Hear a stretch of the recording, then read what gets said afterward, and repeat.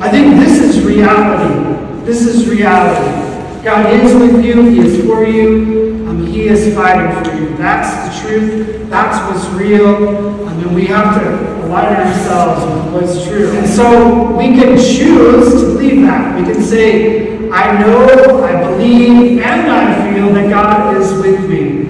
And even if I don't feel like God is with me, I know He's with me. And if I don't feel it today, maybe I'll feel it tomorrow. And in the meantime, I'm going to keep trusting Him. I'm going to keep giving Him my life.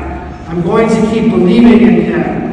And when we do this, whether or not we feel Him in that moment or not, I believe it changes our reality.